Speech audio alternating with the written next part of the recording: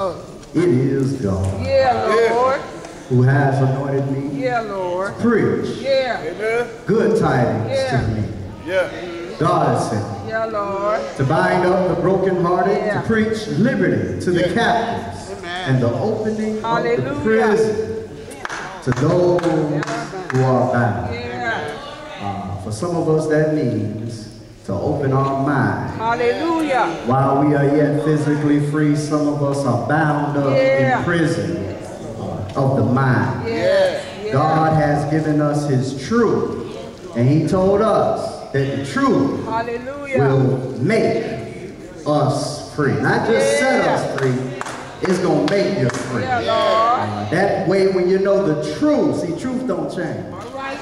And once you know the truth, nobody can put you back in the bondage that truth releases you from. God has been good to us. Hallelujah. Better than we can be to ourselves. We want to say welcome to those who are visiting guests, friends here at the Westside Church of Christ, where we believe in being soul seekers and soul winners, soul keepers for Jesus Christ. I want to say welcome, and we pray that you will be able to receive with meekness the engrafted word, the written word, as it is able to save your soul. Philosophy ain't gonna save you. Come on.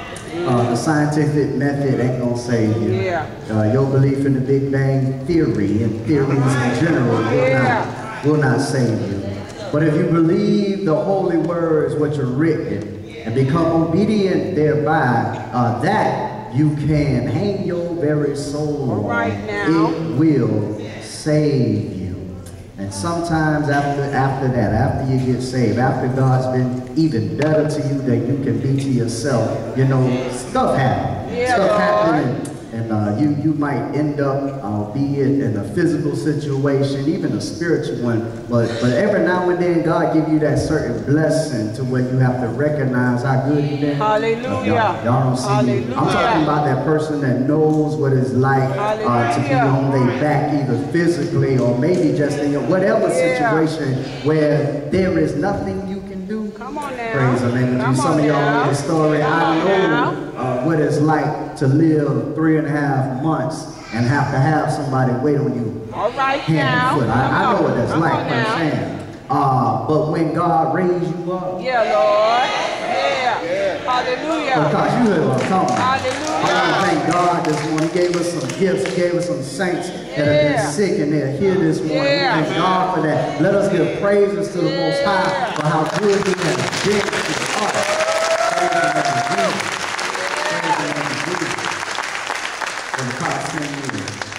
Send me a text talking about, is it okay if I do one? Man, you better get up here and do what God has put in your spirit to do. As our minister of music, we want to thank God for bringing him back to us, and because I believe that the work that God has set apart for him to do, that is song leading, that God has blessed him to do, and he has certainly put it in his veins, as is some other of us. The work that you are doing, you do it because it's in your veins. You have had many trials, you have had a whole lot of problems, you have had a whole lot of opposition, you have had to deal with us folks, and you still do it. It must be in your veins. Praise the name of Jesus. I want to thank all those that were here for Brother Dibs leading us in song, and then the prayer, the scripture reading, everything that came before that. We want to thank that God for depositing a spirit and mindset in our brothers to work. We want to thank all the gentlemen, those that were able. I see the bow tie crew around this church today. Praise the name. Y'all brothers going out just to do a little, have a little fun, something to do in unity. And for those of you that don't know, every first Sunday, what we gonna step in the building and just creating a spirit of unity, just to do something together with one accord. That's just one of the little small things we can do. So if you're able, if you're willing to join us, it's not mandatory. It's just something we want to do, have a little fun with each other. So we want to thank those who are able, and those who are not, we'll see you on the next go round. And I heard somewhere that the sister's gonna be doing a little something. Y'all gonna be doing a little something, something. I don't know when, I don't know what it is. Whatever they decide, I'm sure when they do it, we gonna know what it is. We don't walk in here, we don't see that different. We don't know what it is. And so I just want to thank God. We have been speaking on unity. Yeah, unity. Lord. How many of y'all know you can have unity on the surface and it only be surface deep? All right now. But in essence, if you have unity on the surface and it's only surface deep, then is it really unity? All right now. Nah, it ain't. According to the text, we're going to study him this morning, just as we did on last week. We talked about Matthew 18, 15 through 20. We're talking about the spirit of agreement. We're talking about keeping it 100 with God. Keeping it 100 means that we are to be truthful. We are to be who we are in the Lord Jesus Christ. 100%. Not smiling then frowning. Not shaking hands and then stabbing in the back. No, we got to keep it and be for real, because God knows the real you. If you're going to keep it 100 with God, then guess what? You got to keep it 100 with those who the Holy Spirit indwells. That's your brother, that's your sister. You got to be for real, So on this morning, if the Lord bless my soul, I'm going to do Keeping It 100 Part 2. Part 2. Matthew, 5th chapter. Beginning at verse 21. If you would and could, please stand to your feet. And we do this just honoring the holy words of God as is written by our brother Matthew through the Holy Spirit. Those who have it can say amen. Amen. If you are ready to read, you might say, bless the Lord. Bless the word. I'm going to be reading, it's going to be a little different. I'm going to read from the New Living Translation. I did the study and I believe this will make it even clearer for some of those that struggle with the KJV, but the meaning is the same. The Bible says, you have heard that your ancestors were told, you must not murder. If you commit murder, you are subject to judgment. But I say, if you are even angry with someone, you are subject to judgment if you call someone an idiot. You are in danger of being brought before the court, and if you curse someone, you are in danger of the fires of hell. So if you are presenting a sacrifice at the altar in the temple, and you suddenly remember that someone has something against you, leave your sacrifice there at the altar. Go and be reconciled to that person. Then come and offer your sacrifice to God. When you are on the way to court with your adversary, settle your differences quickly. Otherwise, your accuser may hand you over to the judge, who will hand you over to the officer, and you will be thrown into prison. Amen. And if that happens, you surely won't be free again until you have paid the last penny. You may be seated in the presence of the Lord as I allow the Holy Spirit to work with me on keeping it 100. Keeping it 100. Being for real. Being honest. Being straight up with God. Not for the sake of people, not to be seen of man, but whatever service you are rendering, you are doing it essentially because it's in your veins. It's real. It's something you would do even if nobody was around. It's a sense of integrity. One of the Army values is integrity. What you do when nobody is looking. You are keeping it straight up and down with God. God knows all things. It has been said we can fool some of the people some of the time, but you can't fool God none of the time. Some of us done got so good at it that you can fool all the people all the time. Some of us that good, praise the name of Jesus. Come on now. But you can't fool God. Amen. Not nan time. I don't care how good we get, because the Bible says, even from the Word of God, that it is a discerner of the thoughts, the intents of the heart. Hebrews chapter 4 and verse number 12. And God himself knows the thought before it becomes a thought. You ain't got no choice but to keep it 100 with God. But God wants you not only to keep it 100 with him, because you ain't got no choice. He knows your thoughts, but he knows when you're trying to put on a front for mankind. And that won't work with God.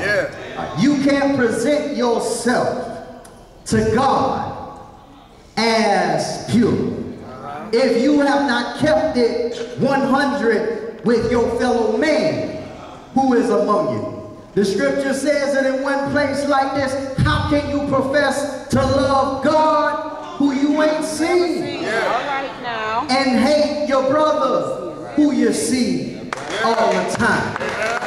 How can you do this? Your brother, you see your brother, you lay hands on, but you got to have faith. You got to understand that there is a God. God is saying, if you say you love me, you show your love to me by how you treat one another. Satan would have us fooled as to think we are closer to God. Watch this. We are closer to God regardless of how we deal with one another. You must deal with one another on God's terms. The way God tells us to deal with each other. And I'm going to present that here on this morning. I want us to know first and foremost that God deals with us on either side of this thing. Come on now. Be it the one that offended or the one that is the victim. It doesn't matter what side of the fence you are on. God's way is for reconciling. Reconciliation must take place. Either you have done wrong and you remember and you ought to go, or either you have been done wrong and you ought to go. In every case, God has covered this thing, going and coming, so when things explode and get out of hand, really, we don't need to look no further than ourselves. We need to handle our business, because to keep it 100 with God is to keep it real with each other. Let me give you some backdrop. Before we get deep in this. We're gonna teach this morning. Y'all all right? I want to understand. Let's understand this text before we make speculation. We have to be careful about approaching a text with presuppositions. That is believing we already know what it means before we find out what the Spirit says. It is what it is. We have to approach the text, let the text shape our mind, than trying to make the scriptures fit what's already in. Y'all all right? Lord. So in the text, in the context that he's speaking of, we know Jesus in Matthew chapter 5 is popular for the Sermon on the Mount. And he gets up there on this mountain and he starts to preach to those that are following him. He gives all of the different beatitudes, as we call it. And then by the time you get to verse 21, he starts to deal with teaching that they had already received. Jesus makes 6 different statements. 6 different times will Jesus say, you have heard it said. Yeah. But then he will follow it with, but I say unto you. And this is the first of that situation. Because in verse 21 he says, you have heard it said. But in the very next verse he comes back and say, but I say unto you. To put this in perspective, you must understand why Jesus has come. Jesus said, don't think that I have come to destroy the law. That's right. He said, I didn't come to destroy it. I came to fulfill it. Yeah, He's told them in one passage of scripture, surely not one jot or one tittle shall pass from the law till all be fulfilled. The word tittle stands for a Hebrew letter, which is the Yod, Y-O-D. It's the smallest Hebrew letter in existence. Jesus is saying from the capital letter to the lowercase letter, from A to Z, it's all going to happen. None of it's going to pass away. All of it shall be fulfilled. And then he deals with the interpretation thereof. We have to be careful of approaching what God says and putting what we want it to mean in the text.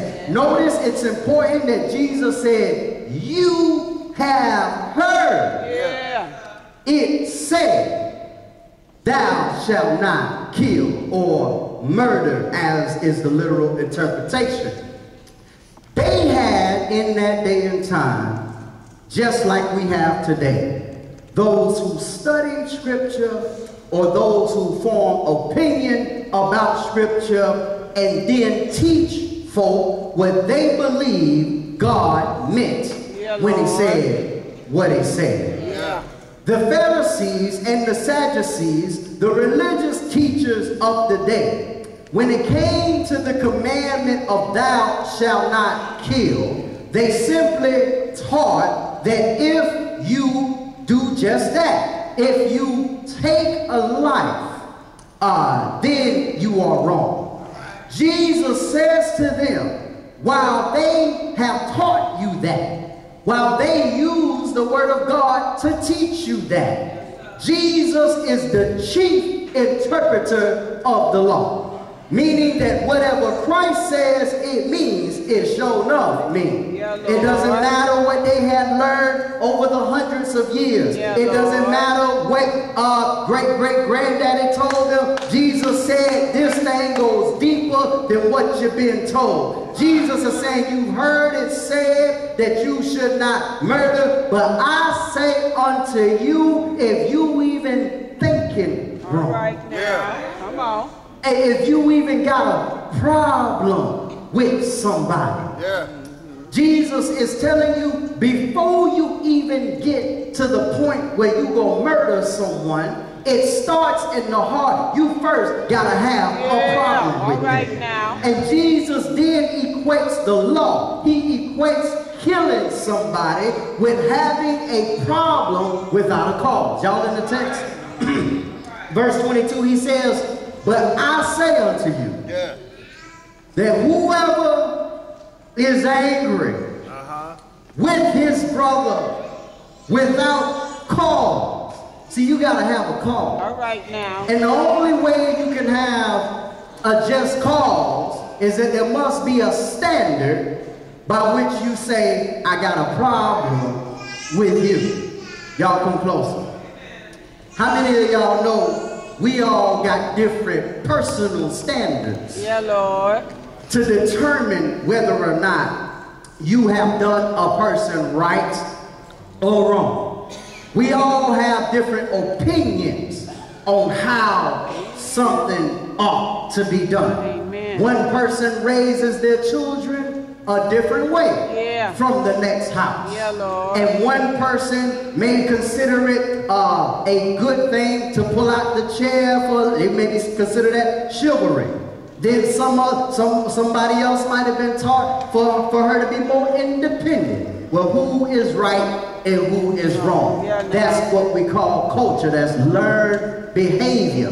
But Jesus is speaking on a greater level. If you're going to determine whether or not you ought to be angry, it's going to have to be by a universal standard. Because otherwise, it's in subjection to yourself. Otherwise, whatever you say you got a problem with, you get to have a problem with. But Jesus says, no, not so. You got to have a just cause if you're going to be angry with your brother or your sister. Well, I need a standard. What is the standard? The standard has to be what he is dealing with. He is dealing with the Word of God. See, they heard it said, but now the chief interpreter is with them.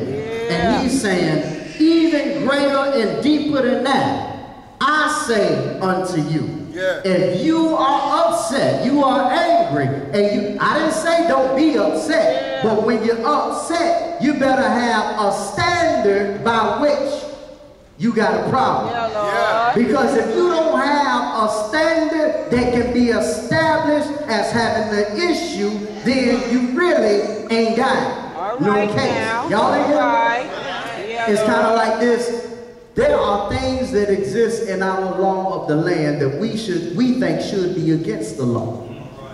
There are other things that exist in the law that we don't think should be against the law.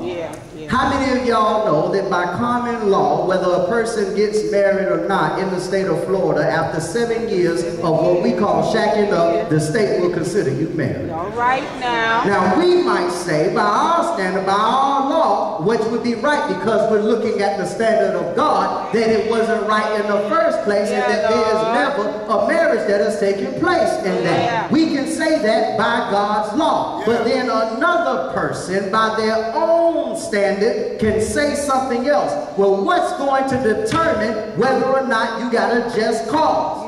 Well, in the court of law, the law determines that. But when you get to God's house, God's law determines whether or not you got a cause for even having a problem against your brother and your sister. We got to talk about this because if we are to be unified, we need one law. And one law must be in all the hearts, the minds. And when one law rules the heart and the mind, when we all let the word of Christ dwell in all of us richly, the things that we do to one another, we can have a just cause or eliminate the cause if we have the same standard. Let me show you what this means is, remember on last week we talked about the fact that sometimes you gotta come to somebody. You gotta take a witness with you. You gotta bring somebody. See, the problem with that, if you don't use the Bible as your standard, see, the problem with that is when I come to you and I'm not using the scriptures as my standard. I'm using some cultural law, maybe even in some sense some civil law that is lower than God's standard. If I'm using that, the problem is going to come in because we're dealing with a spiritual matter. We're dealing with a spiritual relationship. So my relationship with my brother and my sister has to be validated and has to be cleaned by the Word of God. Take for instance, I can have a problem with you, but my problem can simply be my own standard. Watch this. What if I was so small-minded as to have a problem and take it personal on this morning that whoever didn't wear a bow tie? Come on. Now I'm foolish. Come on now. How immature. How below this standard. Because that ain't no scriptural requirement. That ain't nothing. You either did or you didn't. All right now. But if I were to say, brother, I got a fault. I don't like that you didn't do this. I can make up whatever I can say. I can say stuff like, see, you're against the unity. Yeah. Come on now. Foolish, right? Foolish. Yeah. Oh, I got to illustrate how Satan works now. You know you got some. If you ain't have, maybe you should have heard. I told you that we got a sister you could have bought one from. Praise the name of God. You see how foolish this sound? But what Satan get us caught up on is our own law, our own feelings, and how we feel. And then we want to take that, put that law upon each other, and here he is sitting back, laughing and kiki and smiling at our disunity, and saying if they would just use the standard, there wouldn't be no problem. That's foolishness to have a problem with something like that. Lord. But see, that's our standard. But so Jesus, this is what he's doing. In verse 21, this is why he deals with the interpretation of the law. He says, you have heard it said. Well, Jesus, why did they say it? They said it because they read the 10 Commandment law that said, thou shalt not kill. And they said, if you take a life, now you in sin. Jesus saying, no, the spirit of the law, the intent of that was that you should not even get angry and not have a cause. Let's go a little deeper. Watch this. Because if you got a cause, watch this. If you got a cause, it is no longer murder. Well. Don't miss this point. In your scripture, murder is condemned. In that Old Testament, Jesus lived and died under the law. I don't have time to deal with that. But when he deals with this, killing and dying of a cause is a lie. Murder is the sin. If you are angry without a cause, it's a problem. But if you got a cause, a scriptural cause, here's what will happen. They would say, no, hey, you stole my mule. Yeah, now.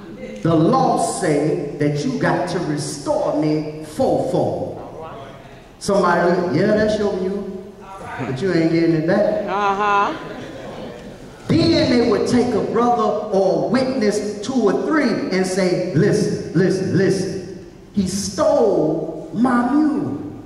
They would go to him and say, did you steal the mule? That's his mule, but he ain't getting it back. Why he ain't getting it back? Because I just don't too much care. He got plenty.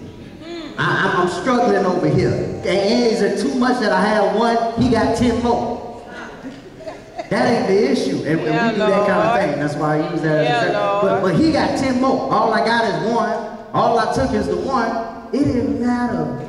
The fact was now it's established that you have disobeyed the law.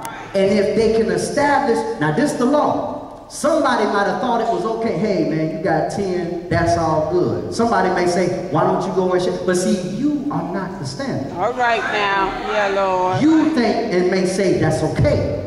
But what matters is what the word said is supposed to happen. Now watch this.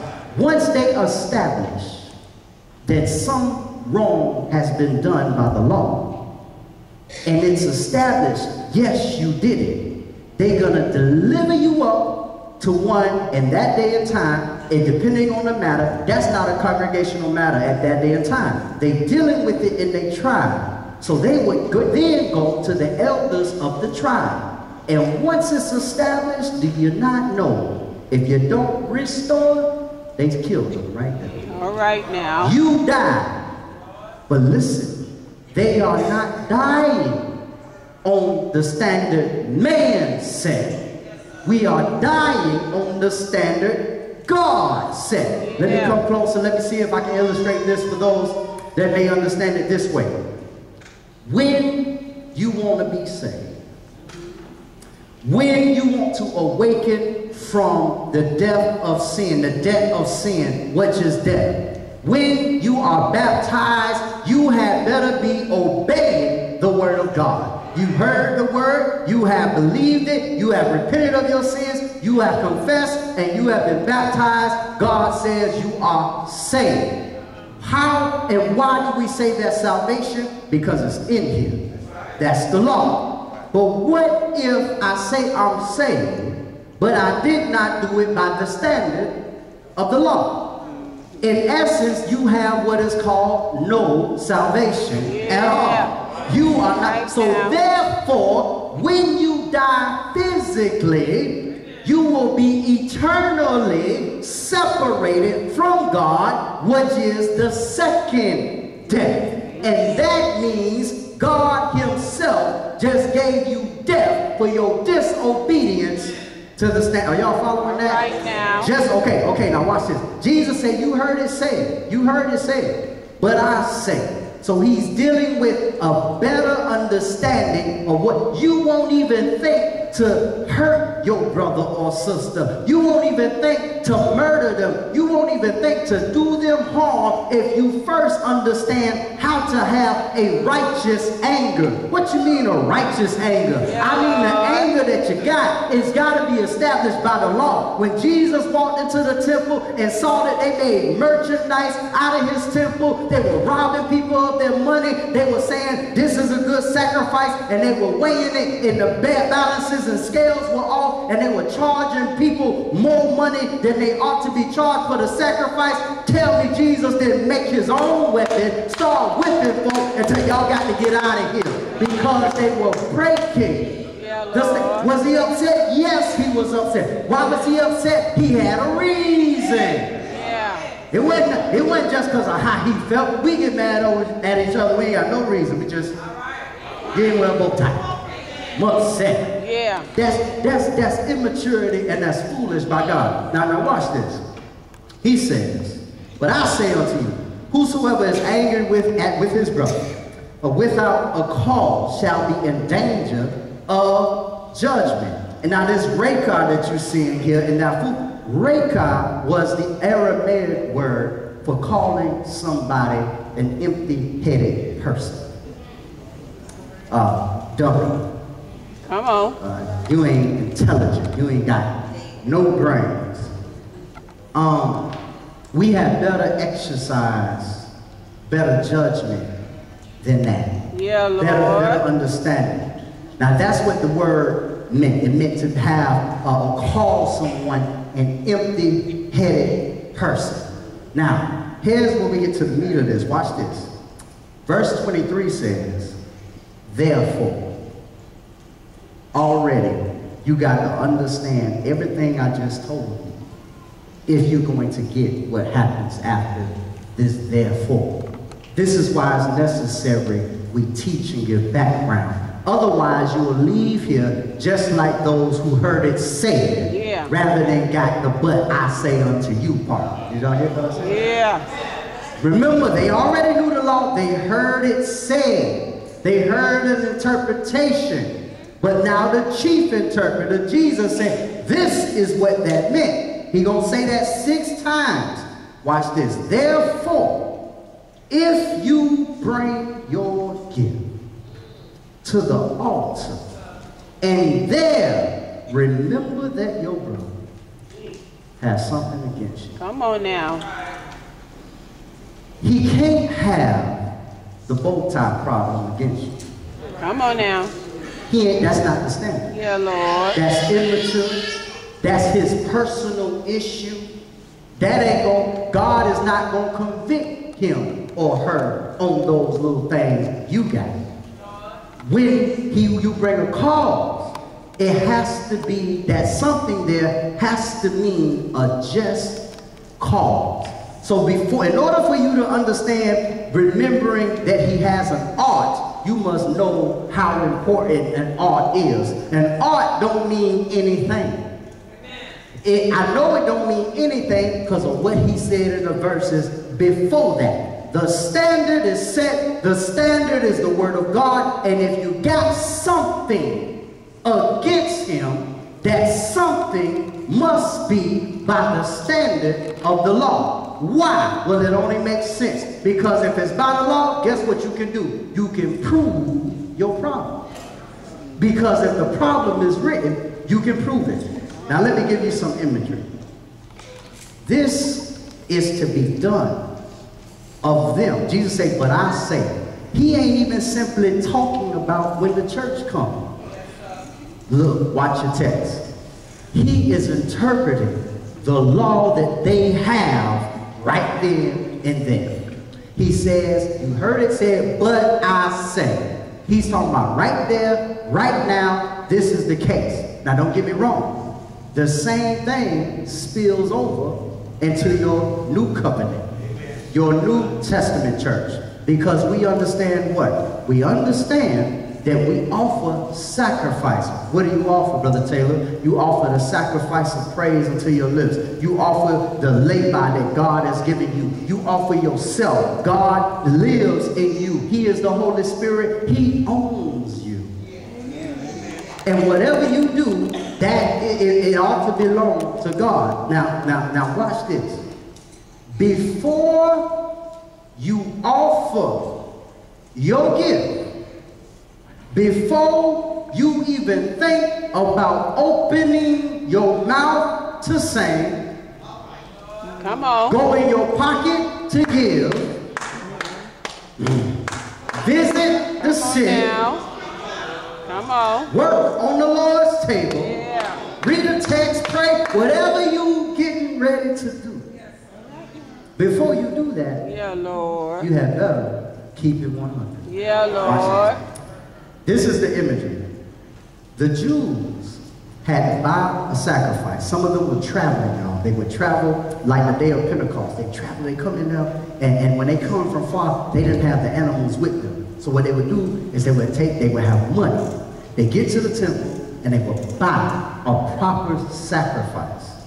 And when they bought the sacrifice, they don't offer it. The only tribe that can offer the sacrifice is who? Levi. Yeah. So they buy the sacrifice. They go to the temple, and there's a rail there. There's a separation from where the children of Israel can be and where the priests can be. The priests can be on the inner court. The children of Israel can be on the court outside of that. Then there was another court outside of that for the Gentiles. But the priests can only be in this area. Only they were allowed in this area. The people are bringing their sacrifices to the temple. Watch this. So when they bring their sacrifice, they're in a line. Somebody gave their sacrifice, next. Somebody gave their sacrifice, next.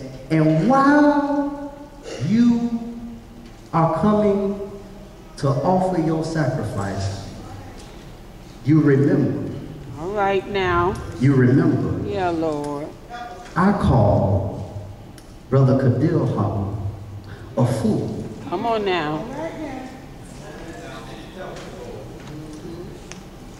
I had a problem with so-and-so, but I, instead of going to so-and-so, went to gossip-so. Come on now. And told gossip-so. Come on now. What so-and-so did to me, and so-and-so don't even know. Come on now. That's a problem, because we know what Matthew 18 says. I have just learned that the scriptures meant something that Mr. or Mrs. so-and-so taught, but I already done labeled what they taught as false. I've slandered their name already, but I'm about to offer my praise. Come on. I'm about to offer my gift. I'm about to present something to God, who knows that by his standard, I have broken, not the law of the person, I have broken his law. Yeah, Lord. You know, I'm getting ready to give this sacrifice for atonement of wrong. I want God, watch this, I want God to accept it. Because when God accepts your sacrifice, you know that he has forgiven you of all your wrong. But before, God say, before you expect to give me anything, before you give me a sacrifice, before me and you can make reconciliation, you must first do this. He said what? He said, when you remember, leave your gift. You in line waiting to give it, and this pop in your head. What we supposed to do is put the sacrifice down. Yeah, Lord. Go to the person and say, look at here. I did something wrong by God's word. I need to get this thing right with you. Because by God's standard, I have wronged you. How many of you know you ain't got to say, God curses be you. You cursed me, and guess what? You just cursed God.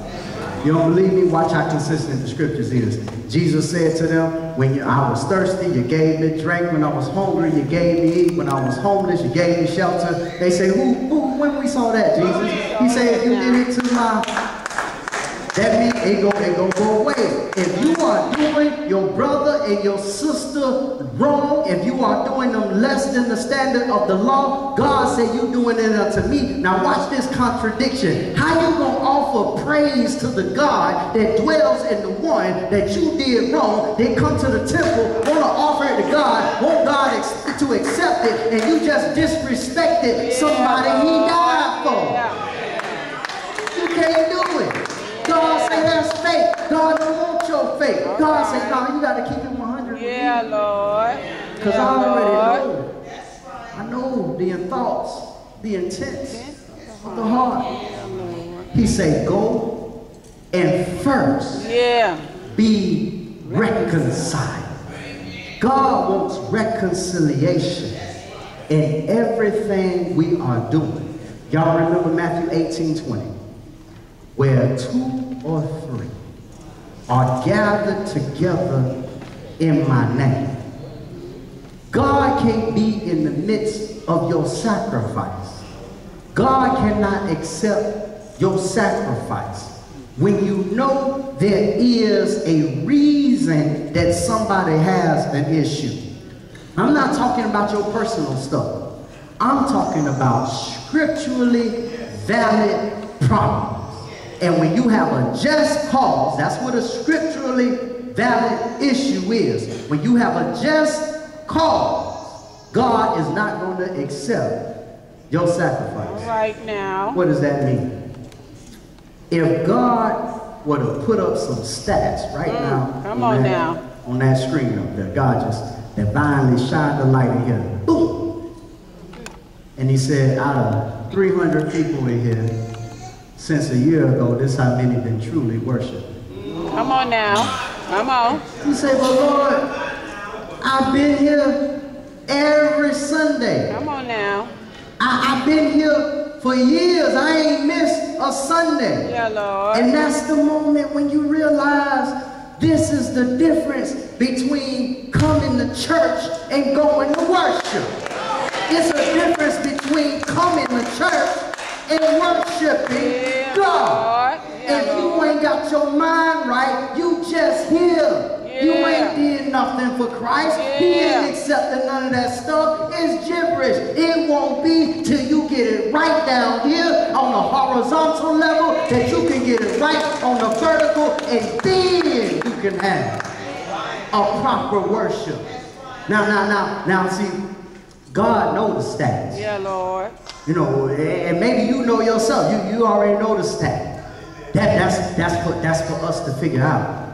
This is what Jesus knock on your door right now and say, that situation right there. That if you even got a situation, you had better evaluate it carefully, and not by your standard. Yeah, Lord. Because it's got to be a just cause.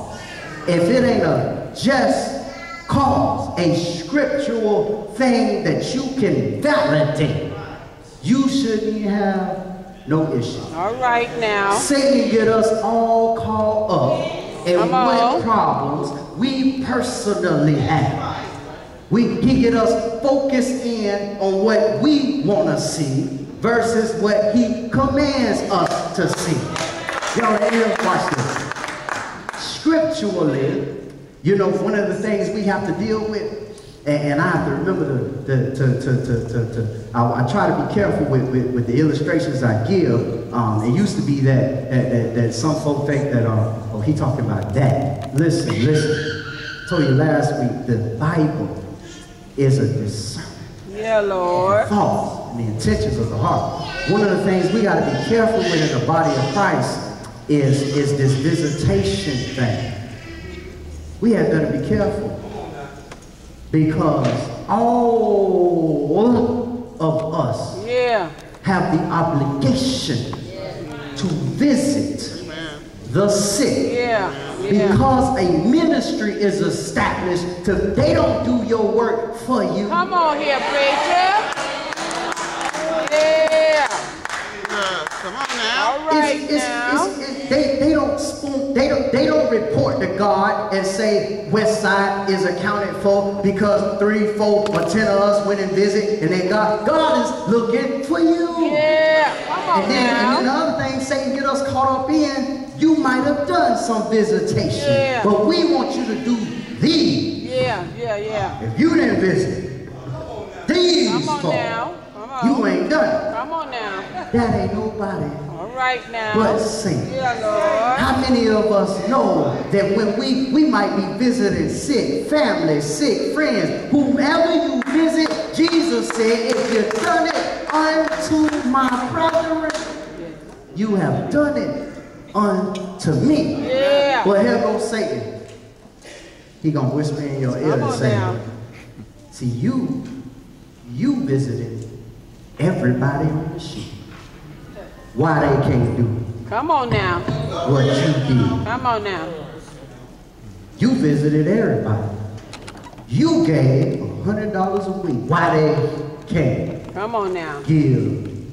Y'all ain't here? Come on. Oh, this Come on is good now. because it ain't no way, man. This is the first time I felt that it was good because it ain't. Yeah.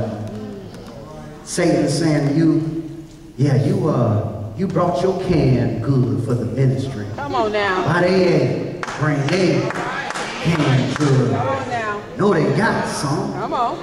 And while Satan is dealing with you and making you stick your chest out about your visitation and your attendance in brother's training and what it is you do, let me remind you that we are saved by grace and not by works, lest any man should boast. God know your ability. You had better go as far as God lets you go. And anybody that ain't there, you pray that they catch up. But I want to let you know that in the end, God will keep it 100 with all of us. What you saying? Keep it 100, watch this. Here's the parable. He said the man went out, saw some people that was idle. They weren't working. He said, come into my vineyard. I want you to work. And at the end of the day, they're going to work about 11 hours. At the end of the day, I'm going to give you what we agreed on. They agreed, let's say it was 100 pence. We agree on 100 pence. We agree at the end of the day, you're going to get, let's do this today, so you're going to get $100. Okay, watch this. And then they start working. They working hard in the vineyard. They doing what they supposed to do. They getting it in. Then he goes back out. He finds some other people in this noonday. And that noonday, we have a custom, y'all. I'm gonna be quiet. Right we got now. baptism.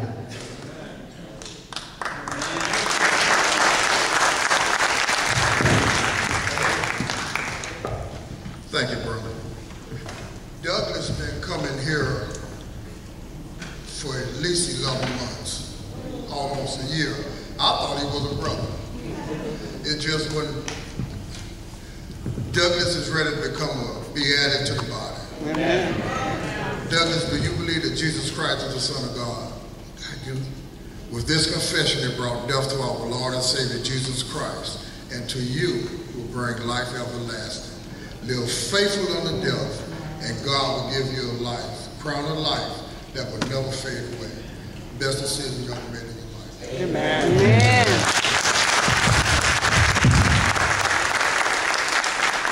Praise God. Amen. The parable says, at noonday, day, he goes back out and he sees some other folk and he say, why y'all ain't working? Come on. Y'all come on into my vineyard. I want you to work. And then they agree for $100 too. Now wait a minute. Come on. You got some folk that's been working since early in the morning. These just started. 8 plus 6 more hours of work time. Yeah, but they working and they agree with the one who, watch this, has the job, has the resources to give it as he pleases. Yeah, so they go into the vineyard, they start working. Then he go back out. Ain't but an hour left of work day. All right now. He say, why y'all ain't working? Nobody picked us up. He say, come on over here and work. And you know what is really even more interesting I didn't see until about a week ago. When you read that parable, the ones that, watch this, the ones that started working first, come on now, didn't get paid first. What that mean? What that mean? When you read the text, the ones that started working first, the reason they had issue with what the ones that started working later got is because they saw what the ones that came later were getting paid. That means the ones that came later were getting paid first, and they were getting the same thing that the ones that had been working since the morning time had agreed on. Then he has to say to them, wait a minute, me and you, even though you started in the morning, we agreed to work all day for this. Don't get mad at Jesus because he agreed to save all of us by the same standard, and some of us got varying abilities on what it is we can do. We had better stop having a problem with Jesus. Ain't got no problem. Come on now. If Jesus ain't got a problem, what you got? Lord. Tell me who's more righteous. All right now. If Jesus ain't got no issue with what we look like, and if Jesus ain't got no problem, and you have one, what does that say about how Satan is dealing with you? All right now, come on. Come on. You can't be more righteous Come on now. than Christ. Yes, Lord. We had better let the scripture be our standard. So as I prepare to close, while you trying to keep it 100 with everybody else, remember your first standard. Keep it 100 with God.